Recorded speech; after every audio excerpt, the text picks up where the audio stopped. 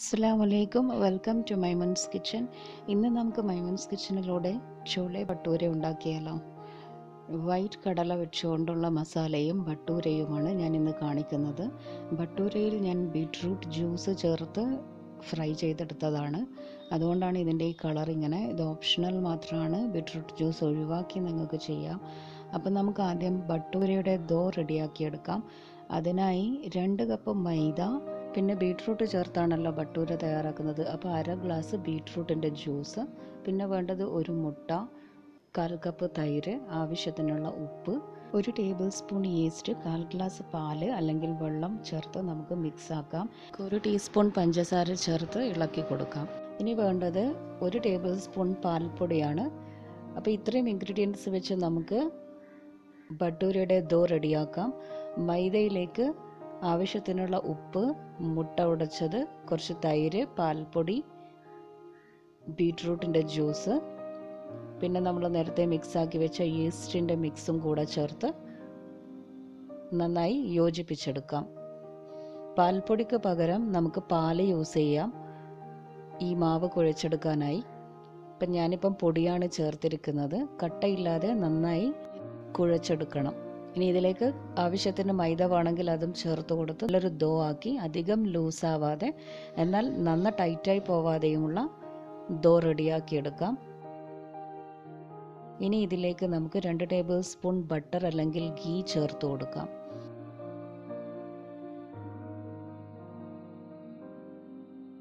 എല്ലാം നന്നായി കുഴച്ചെടുക്കണം.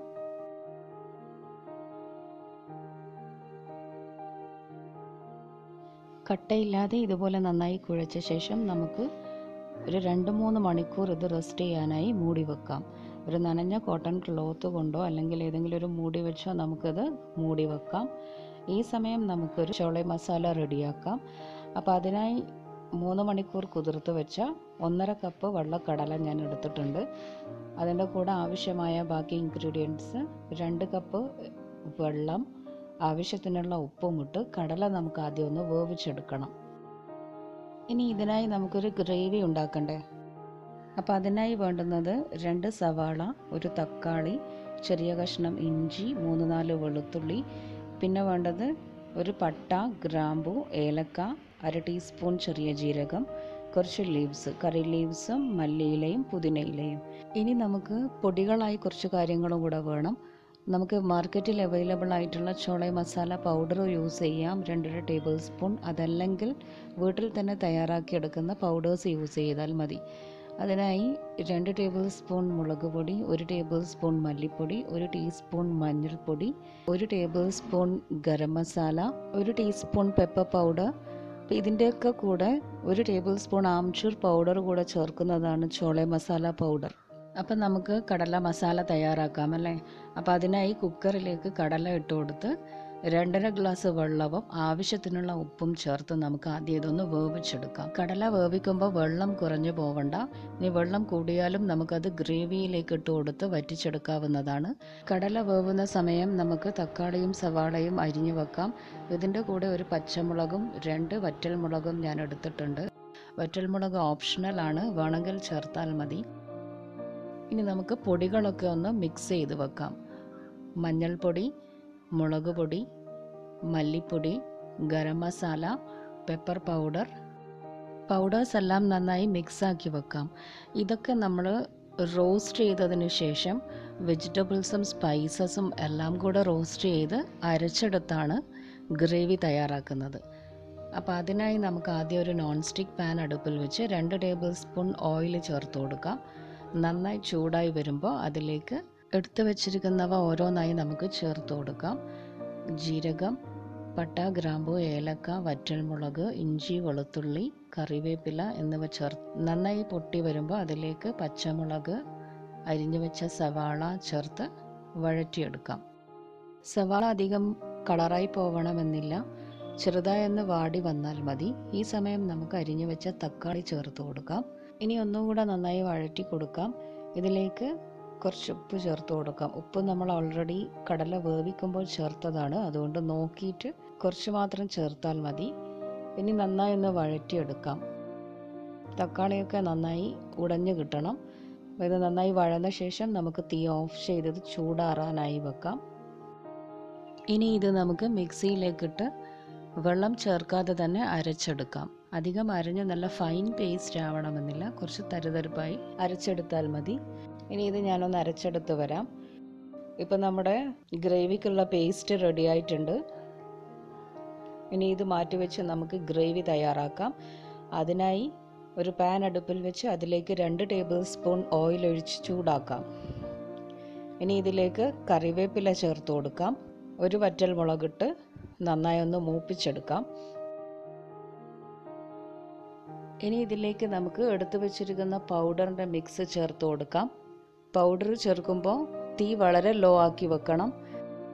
കരിഞ്ഞു പോവാതെ മൂപ്പിച്ചെടുത്ത ശേഷം നേരത്തെ അരച്ചു വെച്ച പേസ്റ്റും കൂടെ ചേർത്ത് നന്നായി യോജിപ്പിക്കാം. ഇതിലേക്ക് 1 ടീസ്പൂൺ ജിഞ്ചർ ഗാർലിക് പേസ്റ്റും കൂടെ ചേർത്ത് നന്നായി വഴറ്റിയെടുക്കാം. മിക്സിയിലുള്ളത് കൂടെ കഴുകി ഒരു 1/2 ഗ്ലാസ് വെള്ളം നമുക്കിതിലേക്ക് ചേർത്ത് മിക്സാക്കി കൊടുക്കാം. ഇനി ഇതൊന്ന് ലോ ഫ്ലെയിമിൽ വെച്ച് നന്നായി തിളച്ച് ഇതിലെ എണ്ണ പുറമേ തെളിഞ്ഞു വരണം. ഈ സമയം നമുക്ക് കടല വെന്തോ എന്ന് നോക്കാം. 5 വിസിലിന് ശേഷം ഞാനിത് കുക്കർ തുറന്ന് കടല നന്നായി വെന്ത് വന്നിട്ടുണ്ട്. ഇതിൽ തന്നെ കുറച്ച് വെള്ളവുമുണ്ട്. അപ്പം നമുക്കിത് വെള്ളത്തോടു കൂടി തന്നെ ഗ്രേവിയിലോട്ട് കടല ഇട്ട് മിക്സാക്കി കൊടുക്കാം. ഇതിലേക്ക് ഈ സമയം നമുക്ക് നോക്കിയിട്ട് ഉപ്പും ചേർത്ത് കൊടുക്കാം. ഇനി ഇത് നന്നായി ഒന്ന് തിളച്ച് കുറുകി വരണം. ഇത് നമുക്കിതുപോലെ തന്നെ മൂടി തുറന്ന് വെച്ച് ചെറുതായി ഒന്ന് വറ്റിച്ചെടുക്കാം. ഇനി ഇതിലേക്ക് അരിഞ്ഞു വെച്ച മല്ലിയില ചേർത്ത് കൊടുക്കാം. ഗ്രേവി ഒന്ന് തിക്കാകാനായി നമുക്കിതൊന്ന് സ്പൂണ് കൊണ്ട് ചെറുതായി ഒന്ന് പ്രസ് ചെയ്ത് മാഷ് ചെയ്ത് കൊടുക്കാം. അപ്പോൾ ഗ്രേവിയിലേക്ക് കടല നന്നായി അലിഞ്ഞിറങ്ങി നല്ലൊരു കൺസിസ്റ്റൻസി ആയി കിട്ടും. നല്ല ടേസ്റ്റും ഉണ്ടാവും. അങ്ങനെ നമ്മുടെ കടലക്കറി ഇവിടെ റെഡിയായി. ഇനി നമുക്ക് ഭട്ടൂര ഉണ്ടാക്കാം. അപ്പോൾ ഭട്ടൂരയുടെ മാവ് ഇപ്പോൾ ഡബിൾ സൈസായി വന്നിട്ടുണ്ട്. ഇതൊന്നുകൂടെ നന്നായി കുഴച്ച് സോഫ്റ്റ് ആക്കിയ ശേഷം നമുക്കിത് 2 പാർട്ടാക്കി മാറ്റി വെക്കാം. ഇനി ഒരു പാർട്ട് എടുത്ത് നമുക്കിതുപോലെ പരത്തി കൊടുക്കാം. അധികം തിന്നായി പോവരുത്. കുറച്ച് തടിയോടുകൂടി തന്നെ നമുക്കിത് പരത്തിയ ശേഷം ഇഷ്ടമുള്ള ഷേപ്പിൽ നമുക്കിത് കട്ട് ചെയ്യാം. അപ്പം ഞാനിപ്പോൾ ഫ്ലവർ ഷേപ്പിൽ കട്ട് ചെയ്തിട്ടുണ്ട്. ഭട്ടൂര പരത്തിയെടുക്കുന്ന സമയം ഓയിൽ ചൂടാകാനായി കടായിൽ വെക്കാം. ആ കട്ട് ചെയ്തെടുക്കുന്ന ആ പാർട്ട് കൊണ്ട് നമുക്ക് ചെറിയൊരു ബോളാക്കി വീണ്ടും ഇതുപോലെ പരത്തി കൊടുക്കാം. അതിഷ്ടമുള്ള ഷേപ്പിൽ കട്ട് ചെയ്ത് നമുക്ക് ചൂടായ ഓയിലിലിട്ട് ഫ്രൈ ചെയ്തെടുക്കാം. ഇനി നന്നായി തിളച്ച് വന്ന ഓയിലിലേക്ക് നമുക്ക് ഓരോ ഭട്ടൂരയായി ഇട്ട് ഒരു ബാച്ചിൽ 3-4 എണ്ണം ഇട്ട് ഫ്രൈ ചെയ്തെടുക്കാം. ഇതുപോലെ ഓരോ ഭട്ടൂരയും നമ്മൾ ഓയിലിൽ ചെറുതായി ഒന്ന് പ്രസ് ചെയ്ത് കൊടുക്കുമ്പോൾ തന്നെ പൊങ്ങി വരും. അപ്പോൾ അടുത്ത സൈഡിലേക്ക് മറിച്ചിട്ട് കൊടുക്കാം. അങ്ങനെ എല്ലാ ഭട്ടൂരയും നമുക്കിതുപോലെ ഫ്രൈ ചെയ്തെടുക്കാം. ഫ്രൈ ചെയ്ത ശേഷം എല്ലാം നമുക്ക് ടിഷ്യൂ പേപ്പറിലേക്ക് മാറ്റി വെക്കാം. അങ്ങനെ നമ്മുടെ ടേസ്റ്റി ആയിട്ടുള്ള ഭട്ടൂരയും ചോളെ മസാലയും ഇവിടെ റെഡിയായി.